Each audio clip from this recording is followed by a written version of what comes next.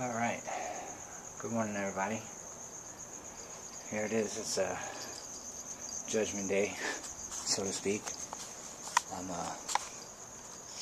up pretty early, getting ready to go down to the courthouse to try to figure out if I can fight this property management eviction they've got going against me right now. Long story short, I'm on a pretty fixed budget. My wife's on disability. I work from home helping out, at home while she's disabled. I have the dogs, and so we're pretty fixed as far as income goes. Well, this summer, for whatever reason, in this place, the power bill was astronomical, like over $400 for a month. And I work from home, so I gotta have power, otherwise I can't make, bills to pay, to make rent and whatnot, you know how it goes. So, being on a super fixed income, you short one thing to make, make another payment on something else. And, happened to be the rent, because that's the other big payment. That's the only other bill I have, actually, so. Anyway, I went to the power company. I had them come out and do a consumption audit on the house.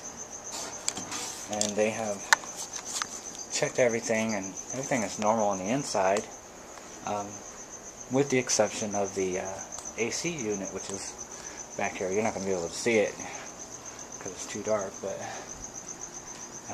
it's high consumption because it has to be tuned up. So it wasn't serviced when we moved in back in January. So it's been running the whole summer, not serviced.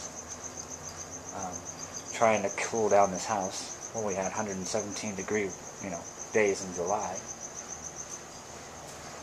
And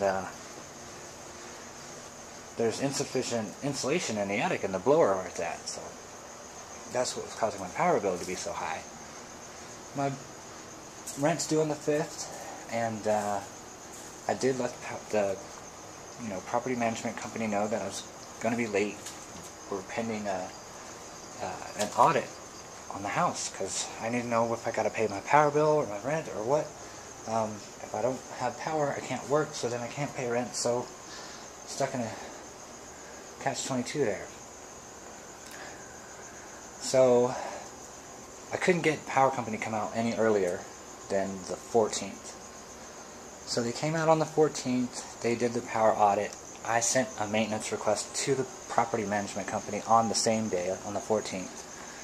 And then on the 15th, they went through and pushed the eviction order through. Now you would think that would take, a couple days here or there, 30 days, whatever.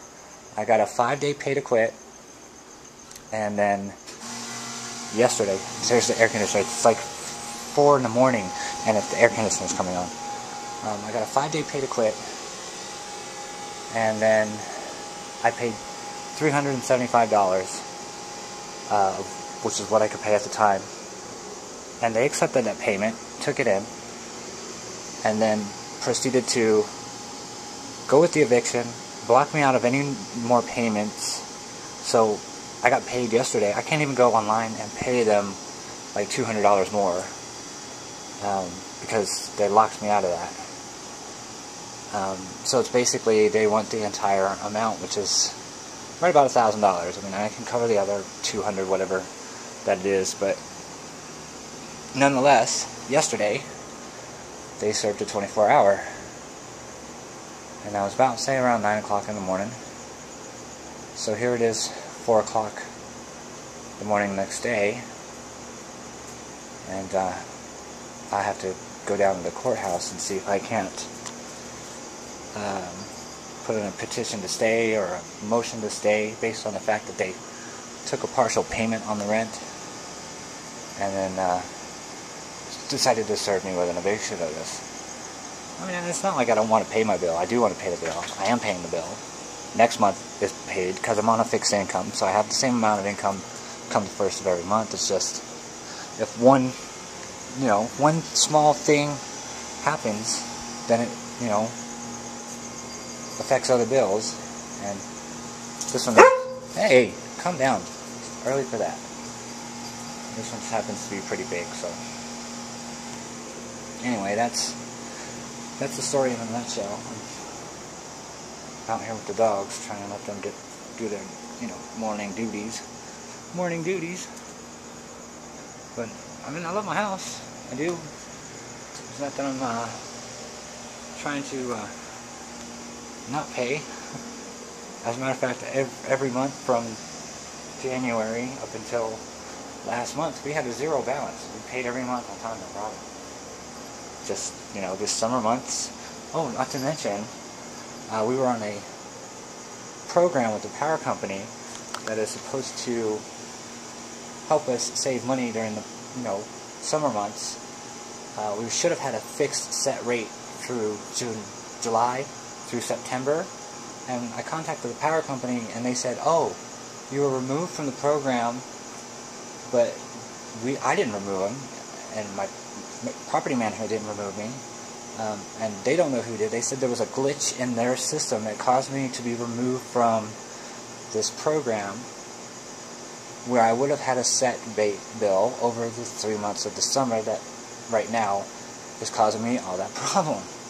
So I not only do I have to go back to the power company and decide, what are they going to do to reimburse me for these months that they technically screwed me over because of a glitch in the system. What is this, the freaking Matrix or something? Like, so yeah, that's the other thing. I mean, you participate in these programs, you're supposed to be able to save money, and it didn't save me anything. It's not going to save me at all. If anything, right now it's causing me more headaches.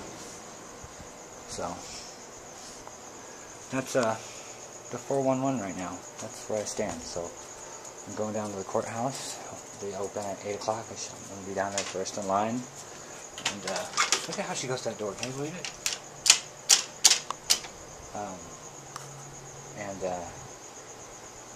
See if I can get them to get a hearing set. So if they can give me a hearing date, that'll give me like 7 more days to come up with whatever I can. I gotta come up with $1,000 somehow. So anyway, I thought I'd give you guys an update. That's pretty much where it's at. So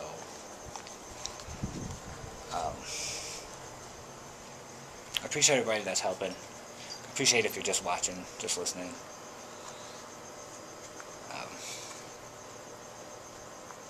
Hopefully everything works out. I will let you guys know. Again, thanks.